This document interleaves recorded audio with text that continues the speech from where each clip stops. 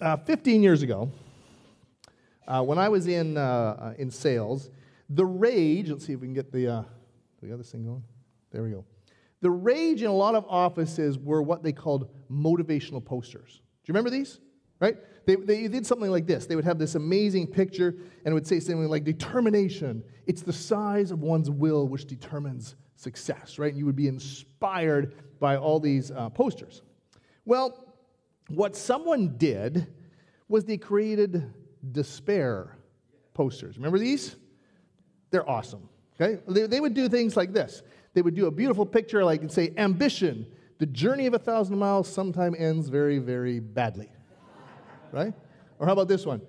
Challenges. I expected times like this, but never thought they'd be so bad, so long, and so frequent. Stupidity. I love this one. Quitters never win, and winners never quit. But those who never win and never quit are idiots. And I love this one too. Mediocrity takes a lot less time, and most people won't notice the difference until it's too late. Right? Demotivation. And there's one more that I think pertains to us this morning. It's simply this one. Shows us shipwreck and it says mistakes. It could be that the purpose of your life is only to serve as a warning to others.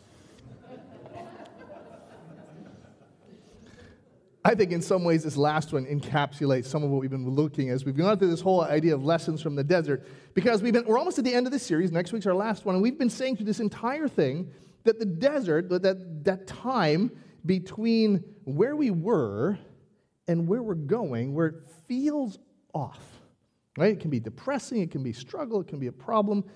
That's actually a fertile place. It's fertile ground for transformation. And most of us, when we're in the desert, are either going to be transformed in a positive direction, to be more like Jesus wants us to be, or negatively.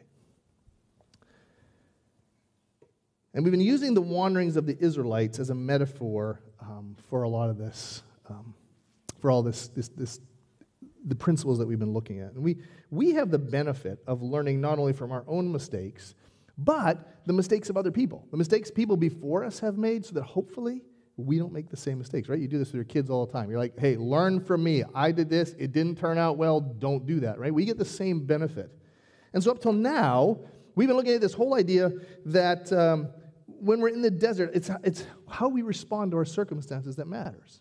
That we're not supposed to be complaining people, but people who bring to God our laments, the things that is killing us in the middle of the desert. And we saw that we're supposed to do this as we walk in community together because we have a God who sees and who understands us. What we're going to look at this morning, one of the last things, that we're going to find that the desert is a fertile place for transformation. And one of the things that God uses to make that transformation happen is discipline, which is a lovely topic.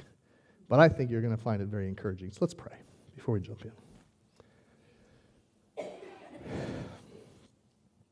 Lord, as always in this whole series, in this room today, there's a whole breadth of experiences.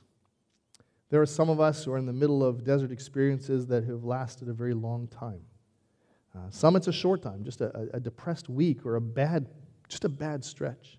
For others of us, we've been in the desert, but right now everything's pretty good, and we actually are quite happy with where you've got us in life.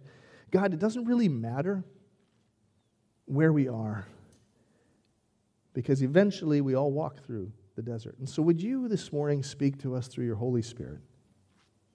Whisper in our ears. Help us to hear what you have to say with open hearts, willing hands. It's in your name that we pray. Amen. Ronnie is a 10th grade basketball player. He's full of potential. He leads the team in scoring and rebounding. He's 6'6" already. He has uncommon agility and coordination. He's good without even working at it, and that's the problem. Discipline was a problem. He wasn't working at it. He would show up late to practices. He would miss mandatory meetings and just say, "Oh, I'm sorry, coach, I forgot." You know, when the coach would give him some direction, you'd get the eye roll.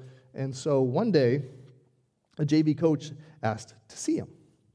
And when Ronnie showed up, he was surprised because not only was the JV coach there, but the varsity coach was there.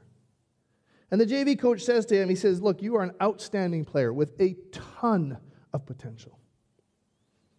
But you are unwilling to receive correction. You refuse to arrive on time, and your contempt for the coaching staff is poisoning the team. You are going to be benched for the next 2 games. You are going to dress, and you will warm up, but you will not play even if we are behind. And then the varsity coach weighs in and he says, look, I've been watching you, Ronnie. You have tremendous talent. It's unquestionable. But if your attitude doesn't change, you will not be playing on my varsity team next year. Now, Ronnie might feel like the coaches are trying to destroy his season. I can't believe you're doing this to me. Why are you doing this? Why do you have it out for me? But the mature observer will know that the coach is actually disciplining Ronnie because he's trying not just to save his season, but potentially a career. It's important. See, when we look at this idea of discipline and God's discipline, he inflicts pain in order to save us or rescue us from something. And when God disciplines us in a way that it seems harsh, it seems difficult to bear, it could be that maybe he's just attempting to rescue something in your life. And so the main idea that what I want to, it's difficult to grab on, especially when we're in the middle of the desert, is simply this principle. And what happened? I do not happen over there. I'm going to turn this way. God's discipline is a gift. It's actually a gift. See, part of our problem when we're going through the deserts of life is we make them worse than they need to be. More painful, because our actions, our reactions, our overreactions to what goes on in the desert actually compounds our situation. And the desert is hard enough anyway. I mean, the terrain is tough. Things are difficult. And our patience then begins to dwindle. We begin to demand stuff of God. But if we begin to recognize and understand and embrace God's discipline, it actually can be extraordinarily helpful. So let's take a look at it. Let's look at our story again. We're talking about the Israelites. And we're going to go back to a story we've talked about a couple times. But I want to focus in on a particular aspect about it. And if you remember this, we talked about this in the last couple of weeks. The Israelites were complaining because, remember, they had wanted food, they had manna, and then they got tired of manna, and then they wanted meat, right? You remember this whole thing? We talked a little bit about this last week. And I remember this story as a kid, because you would read through this, I'd read through my Bible, and it's just an amazing story, right? Because God would do something amazing to provide meat. We read this, right? A wind went out from the Lord, and it drove quail in from the sea, and it scattered them up to 2 cubits deep, feet deep, all a day's walk in every direction. And all that day and night, all the next day, the people went out and they gathered quail. In other words, they had more meat than they could possibly eat. No one gathered less than 10 homers. They spread them out all around the camp. So far, so good. I remember this part of the story when I was a kid. What was not included in my children's story was the next part. But while the meat was still between their teeth and before it could be consumed, in other words, they're literally just biting into this roasted quail, the anger of the Lord burned against the people, and he struck them with a severe plague. Therefore, the place was named Kibroth Hattaavah, because they buried the people who had craved other food. Now, sit with that for a second. Is that comfortable for you? They wanted meat, so God killed a bunch of them. Like, put yourself in that. All of a sudden you have an uncle, spouse, a kid, someone you know, and they're dead because they wanted meat. Now, I don't know where you sit with that. It seems excessive. I mean, how does that fit with our vision of Jesus, right? Our New Testament version of Jesus. Like, does this seem excessive? I mean, they complain and they die.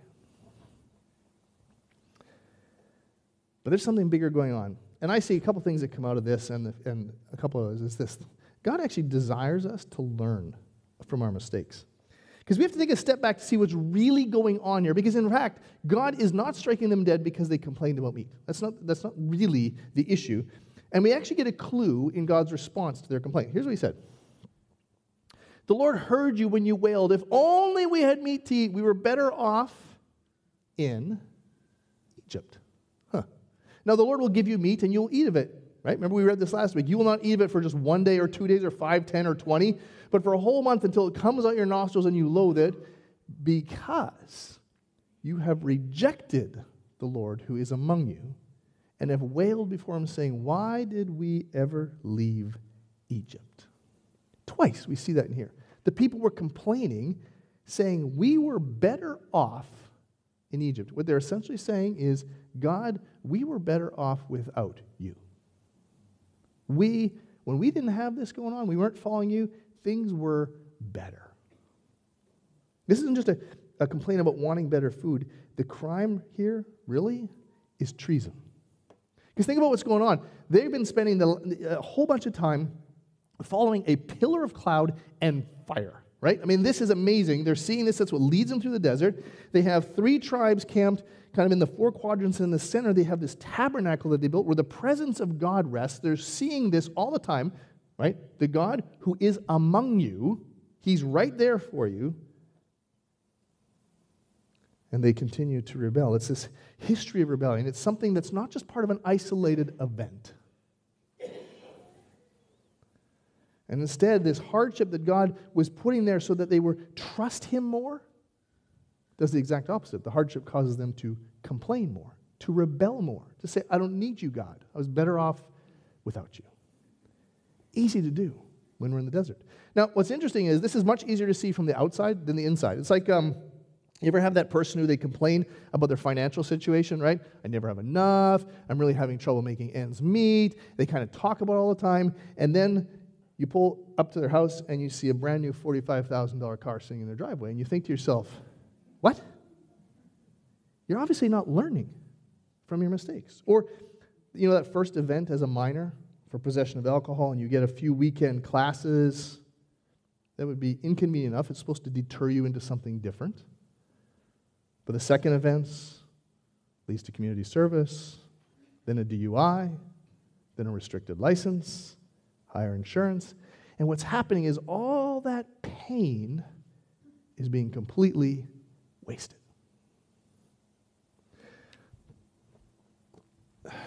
The tragedy is not that we make mistakes. Everybody makes mistakes. But that we are prone to make the same mistakes. The heartache is not that we experience pain, but that so much of our pain goes wasted when we refuse to learn from it. Interesting. God wants us to learn from our mistakes. His discipline is actually a gift. But there's another thing going on in this story. And it helps to get the whole picture. This really changed the narrative for me when I thought about this. The Israelites, when they have this whole issue with the quail, are not at the beginning of their journey.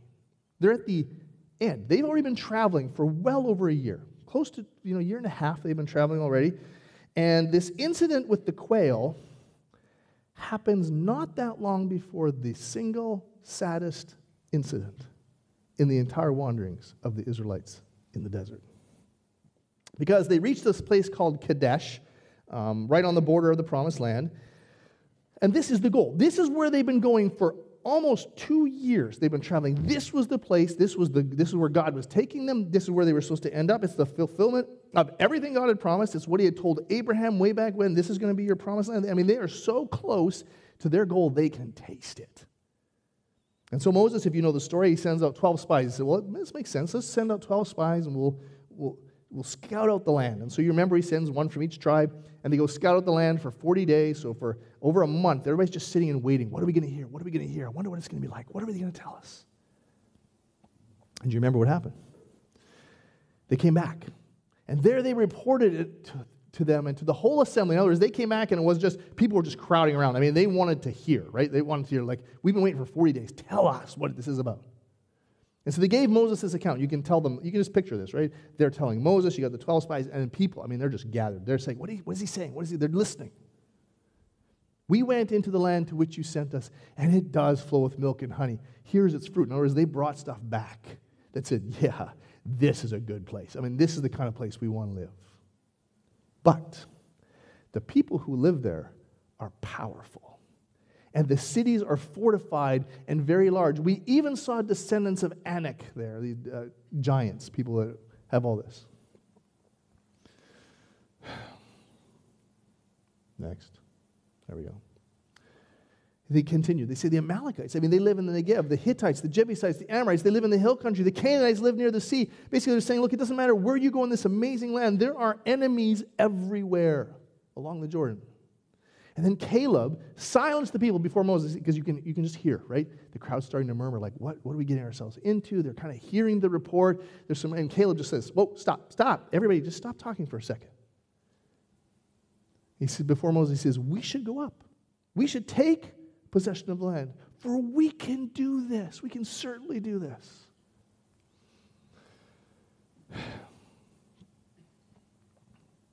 But the men who had gone up with him said, we can't attack these people. They're stronger than we are. By the way, this was not an incorrect statement. It was an absolutely correct statement. They were stronger than the Israelites. They had armies. They had cities. They were fortified.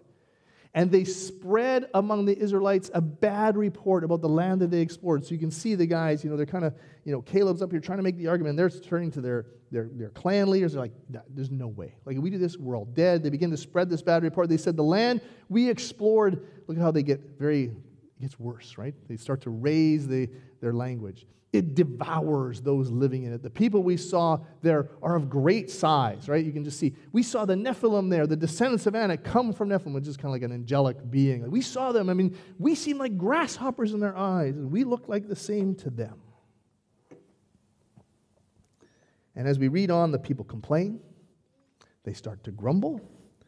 They turn on Moses. They turn on Aaron. They say, you guys, 2 years we trusted you. I can't believe you led us here. And despite Moses and Caleb and Joshua's pleas, the people rebel.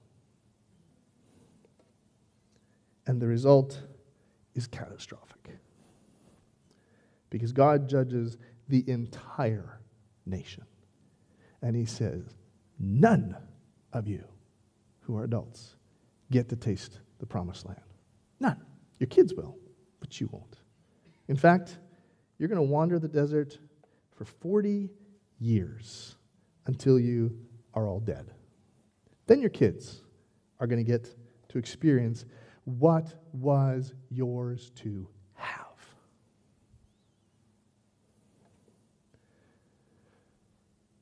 See, God desires us to learn from our mistakes, and their response to God's discipline in the desert should sober us, but it should also give us a little bit of hope, because God is always out to use pain redemptively. When you're in the desert and life is painful and you're depressed and things are struggling, you have to understand that God is never into pain for pain's sake. Right?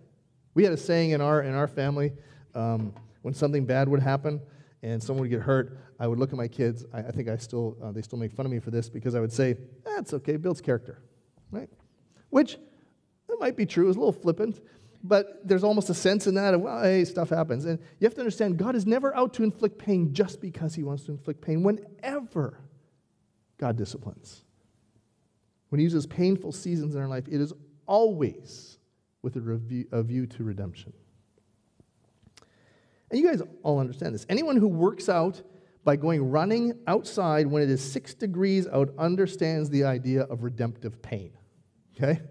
And if you've ever gone and worked out of the gym and pushed yourself hard, you know what that looks like. It's a pain that you endure for a better future. Pain is, and here's what happens. Pain is something that we willingly embrace when we believe that it will serve a helpful purpose. I actually have never met someone who, if they really understood the purpose of the pain, they might not like it. They might, but yeah, I get it. I know it's important. I'm going to do it, right? I'm going to stop eating burgers. This is just so painful for me, but I know I need to lose weight, right? I mean, they get it. So I wonder if sometimes God is willing to inflict great pain to prevent astronomical pain. The story with the quail, it's like God saying, you're not getting this. I have spent a year, almost 2 years, trying to get you to trust me, to know that I'm with you, that I am walking beside you, that I've got hold of you, and you're still not listening, you're still not complaining, so I'm going to send a plague, and it's going to kill some of you, but please, I'm trying to get your attention because I want you to have everything that I had ready for you. And if you don't change, I know what's going to happen. And they didn't listen. In fact, it's interesting, if you go through the story of the Israelites through these entire wanderings, you'll notice that God keeps amping up the punishments and the pain and the issues that happen. They keep getting more and more severe. So when you see at one point when they rebelled, the ground actually cracks open and swallows an entire family. I mean, it was crazy. But He keeps upping the ante because He's like, we need to do this, because if you don't get this, when we get to the promised land, the thing that I have been preparing for you since Abraham, you're going to miss it. The problem was they didn't listen. It's interesting because you read the prophet Hosea, hundreds and hundreds of years later, wrote this. He said, I have been the Lord, and he's speaking for God. I have been the Lord your God ever since you came out of Egypt. You shall acknowledge no God but me, no Savior except me. I cared for you in the wilderness, in the land of the burning heat. When I fed them, they were satisfied. And when they were satisfied, they became proud. Then they forgot me.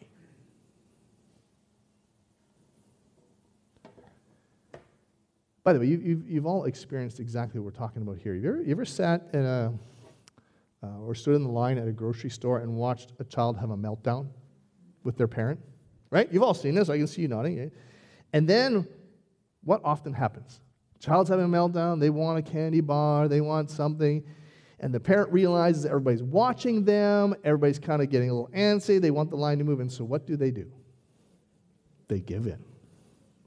Fine. I'm mad at you, but I'll get you what you want. What have they just done? Reinforced the negative behavior that's now going to come up again and again and again. And we look at it from the outside and we think, oh, come on. You got to understand this, guys. I mean, you got to deal with them. You got to draw the line. Because if we fail to correct certain weaknesses in their character, then the stakes, they only get higher with time, and left to themselves, self-centered children end up being narcissistic employees, husbands, and wives. That's the way they are. See, the goal of discipline is to correct behavior when the stakes are low, so that we won't have to do it when the stakes are high. Because here's the thing, guys. God loves you too much to let you go on your own way. And it is way too often that God's trying to get our attention. We're like, yeah, but I'm kind of living my life the way I want to live, and I'm kind of busy. I'm doing my thing. God's like, hold on a second. I'm trying to get your attention here. And He'll let a couple things come into our lives to try and we're like, oh, I'm just going to soldier through. I'm going to power through. And God's like, no, listen. You're missing this. And you've seen this, and you've seen people over and over for years ignore God, and then they're in their mid-30s, and their life collapses because God keeps turning up the temperature, not because He's interested in pain, but He's like, no, you're missing out what I have for you. So, the whole question here is, when we're in the desert, pay attention. Right? When you're in the desert, pay attention. What's going on? I mean, do you find yourself blaming other people for everything that's happening to you? Are you blaming God? Is it just the fault of those? I mean, they didn't understand me. They treated me poorly. If it wasn't for them, I'd be doing this. Are you just doing the same things you've all done? Are there patterns of communicating or responding that are the same as they've always been in your life and nothing's different? Are there habits that you need to change? Are there blind spots that need to be exposed? When we're in the desert, we need to be asking these questions, because only God knows what your future holds. He knew when He killed them with the quail what was coming just right around the corner. He knew it. He's like, I'm preparing you for it. You don't even see it yet, but I'm getting you ready if you'll just cooperate with me. He wants us to grow into the kind of people that He intends us to be, people who are not controlled by character deficits, but live more like Jesus. God's discipline, it's a gift. He intends that pain to do something in your life, so let's not waste it.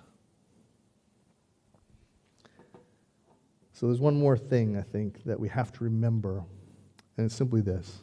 The discipline's actually a mark, then, of God's goodness. Now, I have to pause here, and I was looking over my notes this morning. I realized there was something in here that I hadn't approached, so it's just something the Spirit was talking to me about this morning. When you're in the desert, it's not always God's discipline.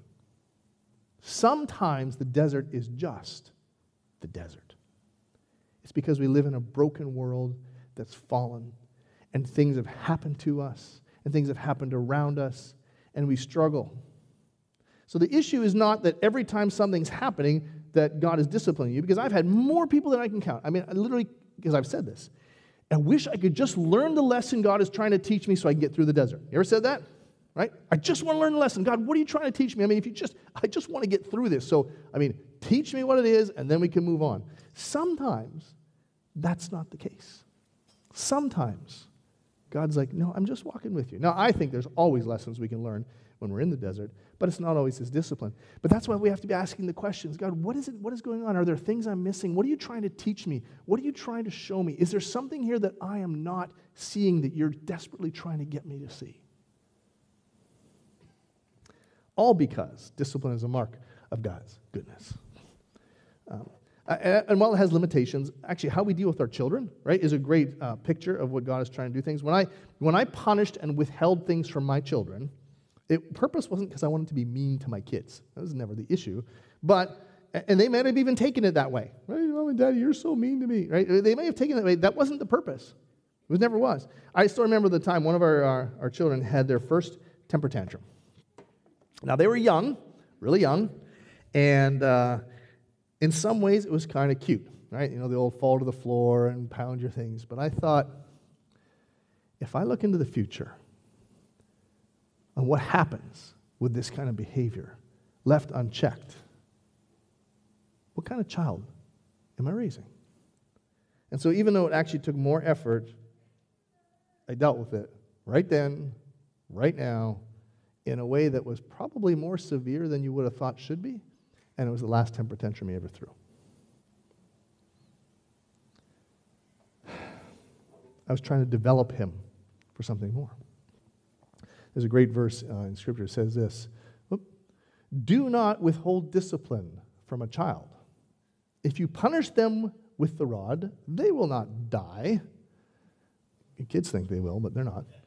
Punish them with the rod and save them from death. Now, it's funny because this seems harsh, and in our context today, we're like, oh, that's horrible. You can never do that to a child. But you have to understand, in the culture that this was written in, this was not hyperbole.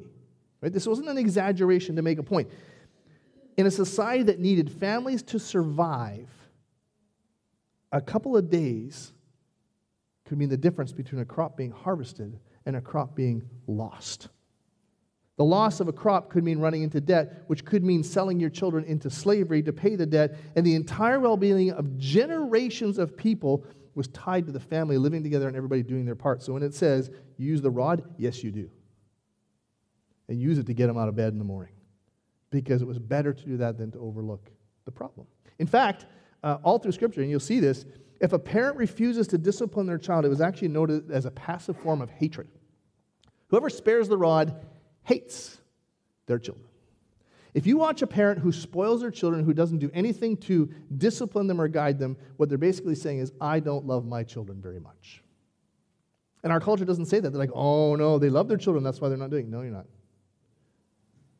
The one who loves their children is careful to discipline them.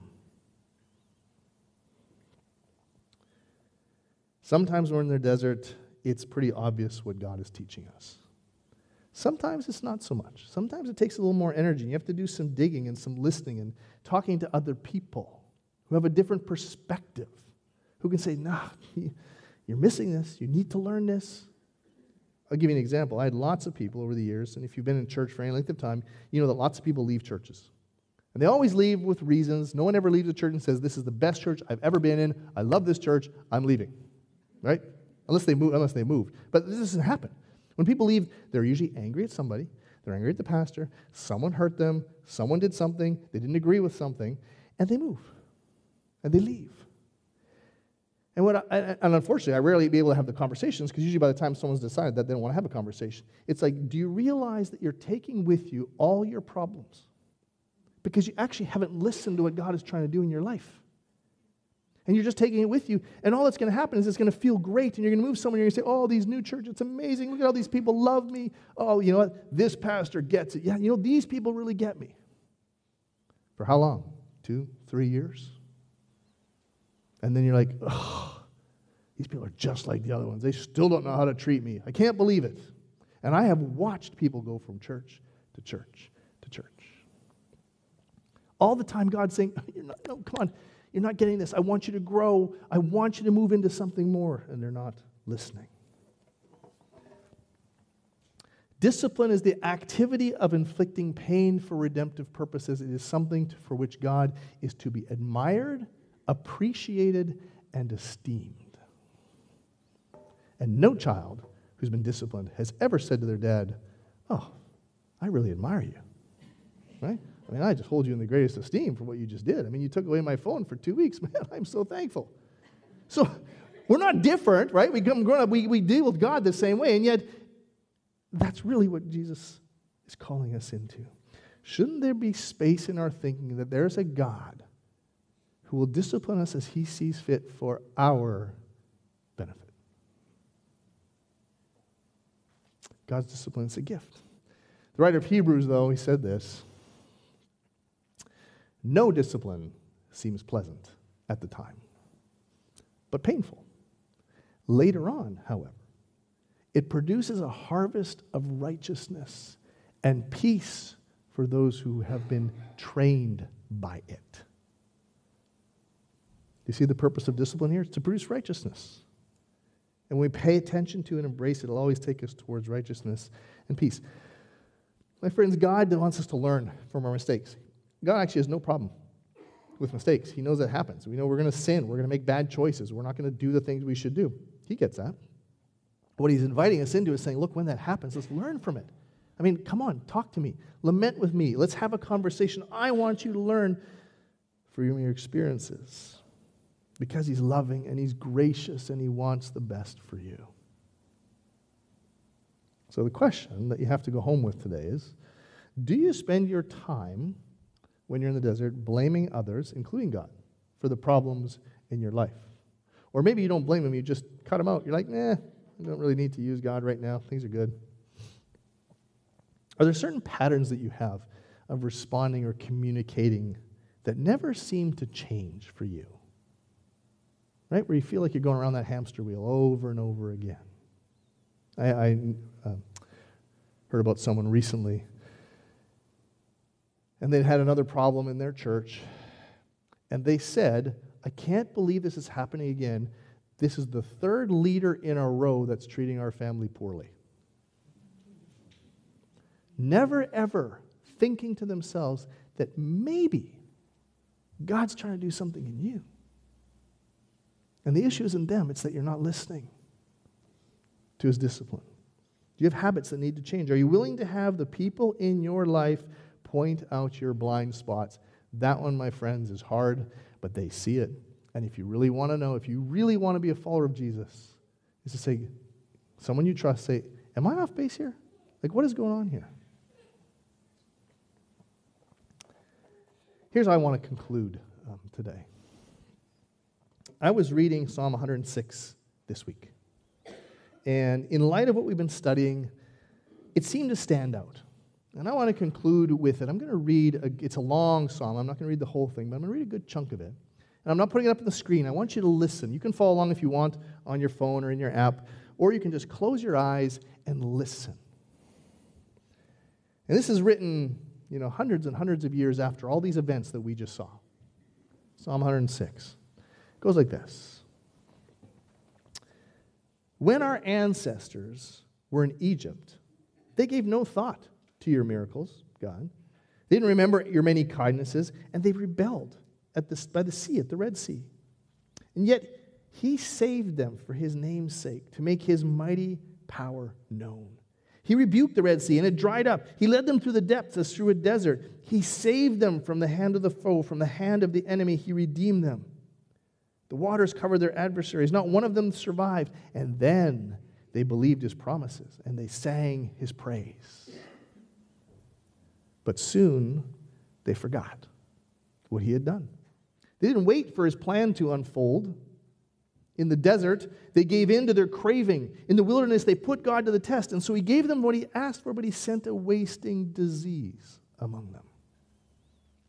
In the camp, they grew envious of Moses and Aaron, who was consecrated to the Lord. And the earth opened up and swallowed Dathan and buried the company of Abiram. Fire blazed among their followers, and a flame consumed the wicked. Do you see the pattern here? At Horeb, they made a calf, worshipped an idol cast from metal. They exchanged their glorious God for an image of a bull which eats grass. And they forgot the God who saved them, who had done great things in Egypt, miracles in the land of Ham, and awesome deeds by the Red Sea. So he said he would destroy them. Had not Moses, his chosen one, stood in the breach before him to keep his wrath from destroying them. And by the way, this doesn't end. Because even after they wandered the desert for 40 years and went into the promised land, we read this. Then they despised the pleasant land. They actually didn't believe his promise that he was going to take them in. They grumbled in their tents. They did not obey the Lord. So he swore to them with an uplifted hand that he would make them fall in the wilderness because they didn't believe. You're going to die. And he made their descendants fall among the nations and scattered them throughout the lands. They yoked themselves to Baal of Peor. They sacrificed and offered to lifeless gods. They aroused the Lord's anger by their wicked deeds, and a plague broke out against them. But Phinehas stood up and intervened, and the plague was checked. This was credited to him as righteousness for endless generations to come. By the waters of Meribah, they angered the Lord, and trouble came to Moses because of them. For they rebelled against the Spirit of God, and rash words came from Moses' lips. And it continues on. There's more about how their patterns of living continued when they went into the promised land and how they still didn't listen. They still weren't receiving the discipline of God. They didn't learn from their mistakes. And God's discipline was ignored over and over again. And it led to this story told many years later in Psalm 106. And the writer ends it by saying this: "Save us, Lord our God, and gather us from the nations, that we may give thanks to your holy name and glory in your praise." I wonder if someone else was writing the story of your desert, what would that story look like? Do you know that you get to decide what that story looks like? And when you're in the desert, you get to decide by saying, God, I'm going to lean into this. I don't get it. I don't like it. It's not what I want, but I am in. And then when someone tells your story later, they can say, look at that. And they became everything God wanted them to be.